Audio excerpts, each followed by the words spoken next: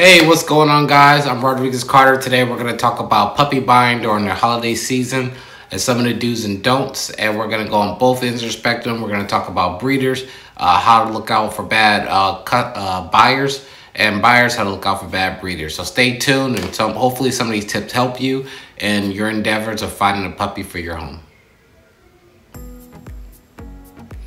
All right, so it's Christmas time. You want to get a puppy.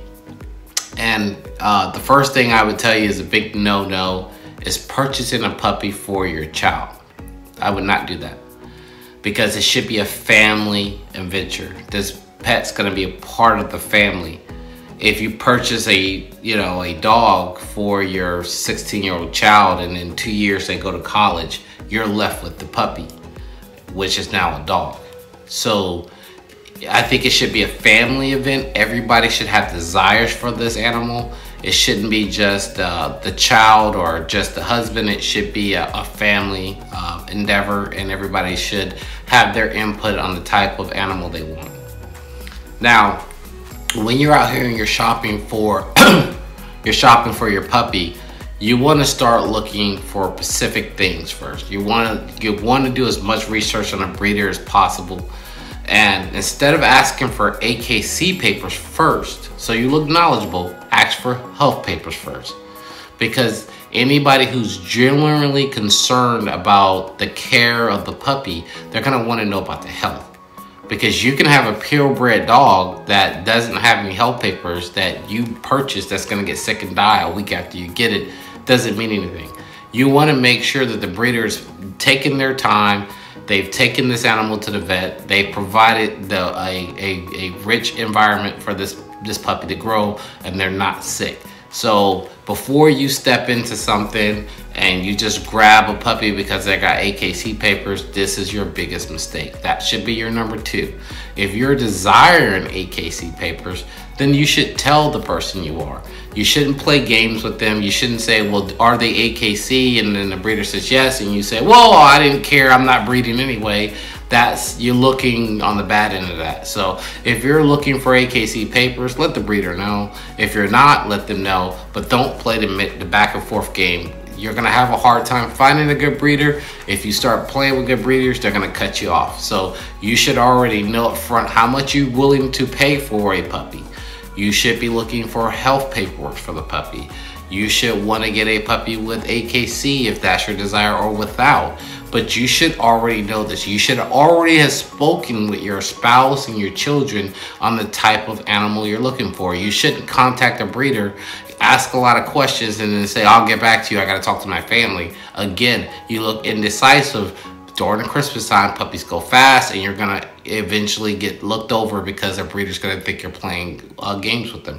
So you wanna have a game planned out.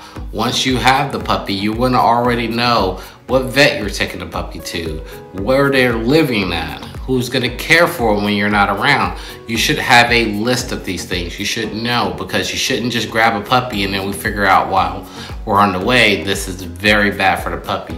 They need to be in a stable environment. They need to have care for them 24/7.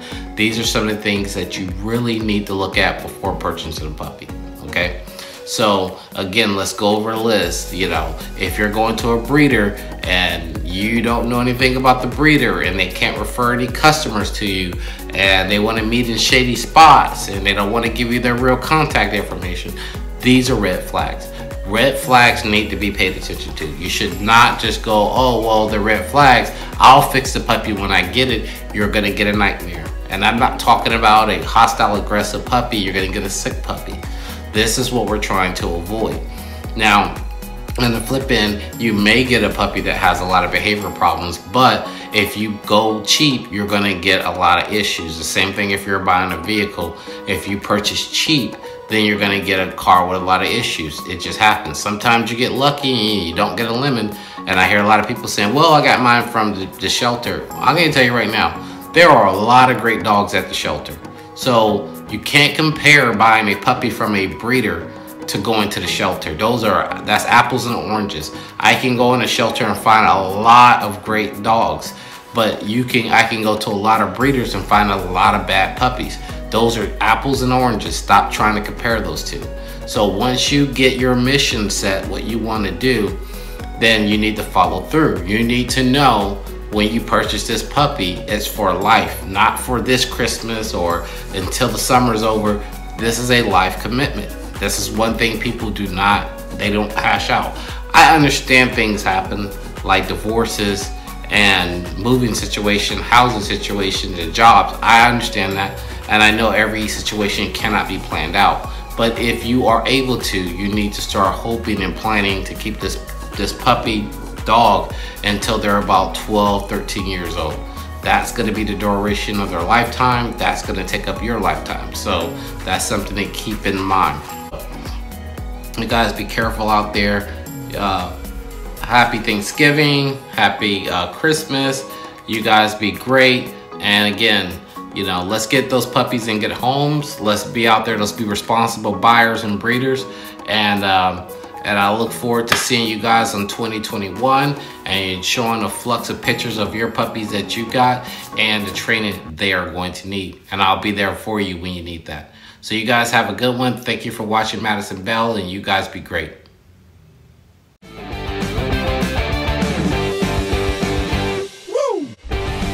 Madison Bell Jewel Center.